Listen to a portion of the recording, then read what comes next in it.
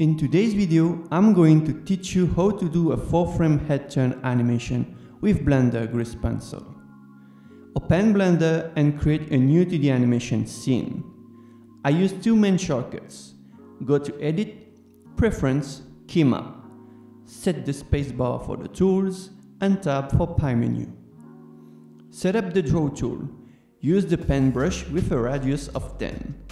Scribble a quick line. Pick the Erase tool, use the eraser point, click and erase the line. Now, while drawing, just hold Ctrl to switch into Erase tool. First, the rough animation. On the timeline, I'm going to work on a single layer. Set the playhead on 1, pick the circle tool and draw the head. Press Tab to switch into edit mode and with the select tool, select the circle. Click and hold on the select tool to choose the lasso. Press G to move the circle. Also, choose this following select mode for an easy selection. Tap to switch into sculpt mode, then choose the same select mode. With the push tool, sculpt the side profile. Hold F to adjust the size of the brush and hold Shift to smooth the lines.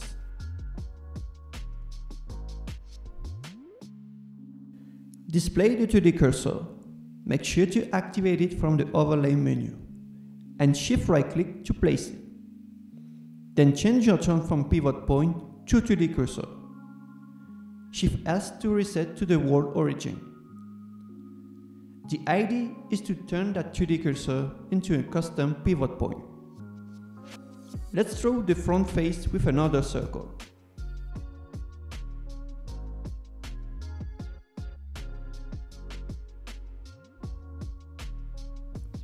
Continue by adding the neck on the same method. Please to follow this step carefully.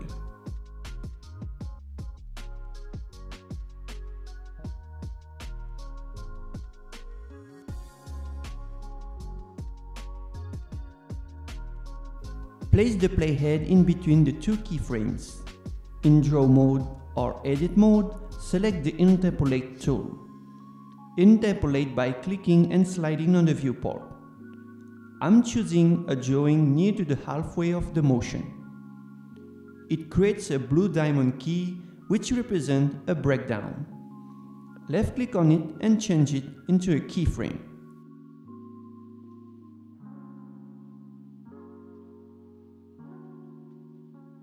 Interpolate once again to complete the turn. And finish by spacing these keyframes 3 frames to each other.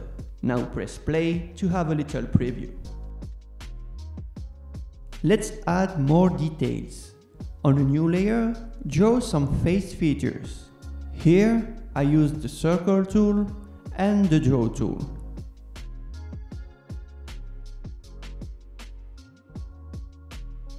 You can speed up by doing some copy and mirror. Shift and right click to set up the 3D cursor. Make a selection. Shift E to duplicate, then press S to scale and press X-1 to flip.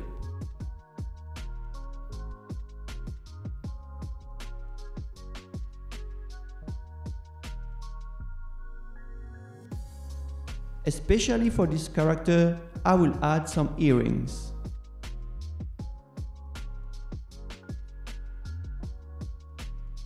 Click and Shift D to duplicate this keyframe. Press G to move a bit and sculpt to match the current face.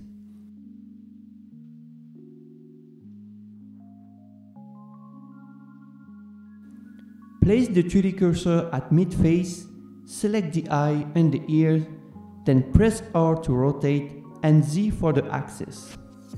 Middle click to navigate in the 3D space to notice the difference. Press numpad 0 to back on the camera view.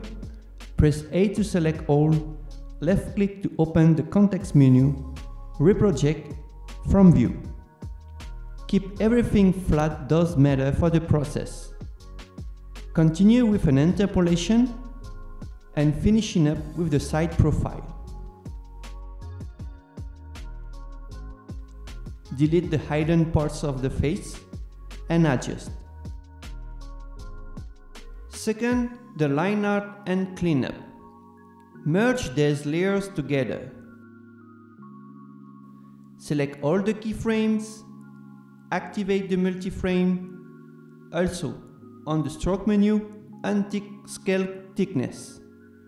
Press A on the viewport to select all, then S to scale and G to reposition the drawings. Then deactivate the multi-frame. Pull out a new viewport panel from this corner, switch to Object Mode, Shift A to add, Image, then Reference. Locate your reference and import it.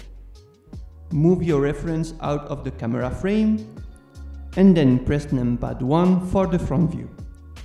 Now you can look over here to check your reference. Back on the animation, select the grease pencil object. Duplicate this layer with empty keyframes and place this new one above the reference. Reduce the opacity of the reference below to barely see it, and switch to draw mode to start the redrawing process. So this is the perfect time to practice the tools.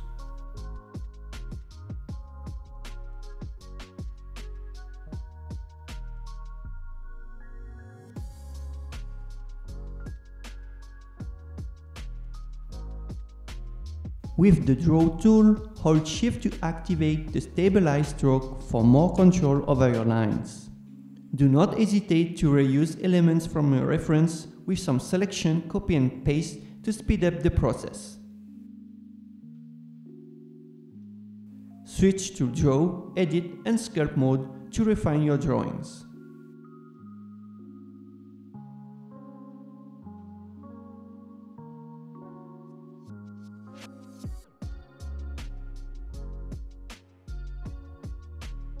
Use the cutter tool to clean up instantly some intersection.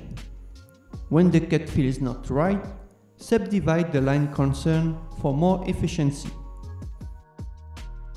Or just use the erase tool at last resort.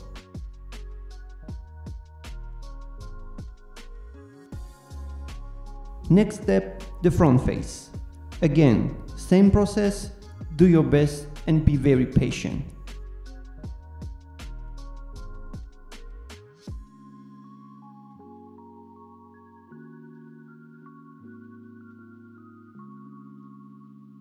And when you're done, one more thing to do, just delete these keyframes.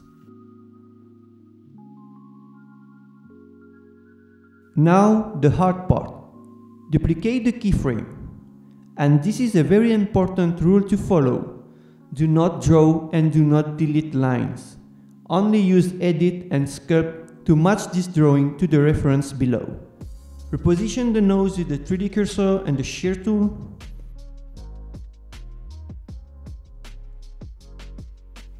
Redo the same trick to rotate the eyes and the ear. I know it's a tedious task, but I promise you it's worth the effort.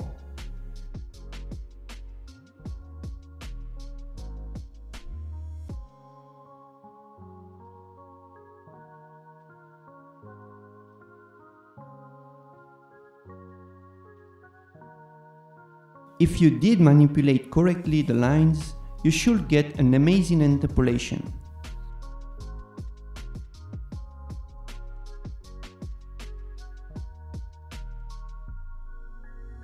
Reproject all the drawings from view.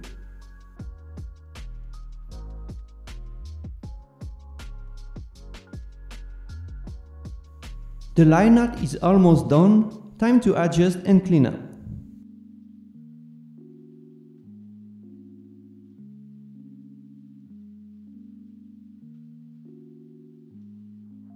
On the second keyframe, redraw the character eyes close to give a more natural look during the transition.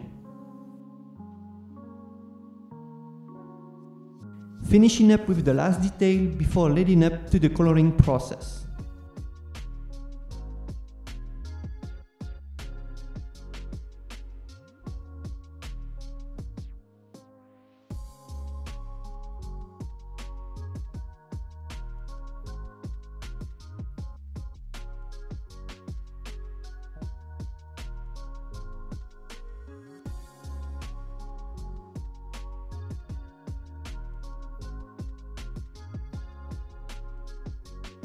Third, the coloring. Select the reference to swap it with a color version. Click back on the grease pencil object. Go to Material tab to create the color palette. Click the plus sign to create a new material. Click on this icon to select an existing material. Pick solid fill, then click on this little number to make it unique. On the fill section, click on the base color to pick up a new one. Repeat these steps for all the colors needed.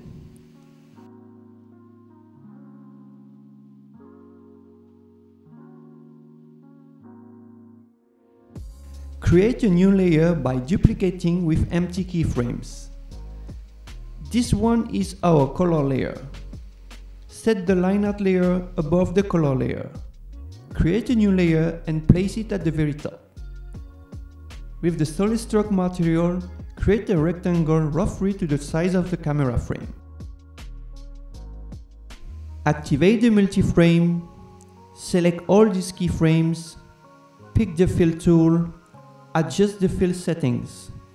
Precision on 3, in Advanced tab 0.1 to activate the stroke extension, and the leak size on 1. So you can multi-fill color where the same part of the drawings overlay. First click to activate the stroke extension. Scroll up and down to adjust, then a second click to fill.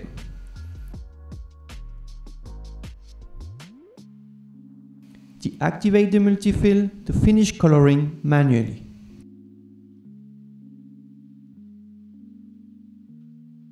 Take your time and keep coloring till the last frame.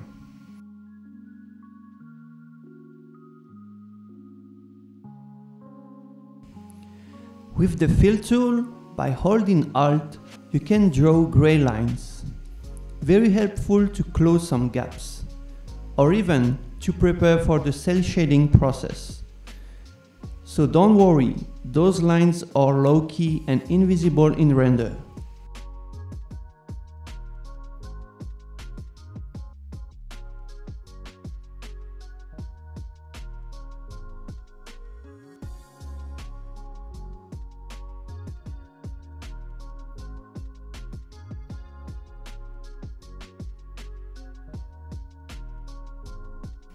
Set the viewport shading to render and press play to watch the final result.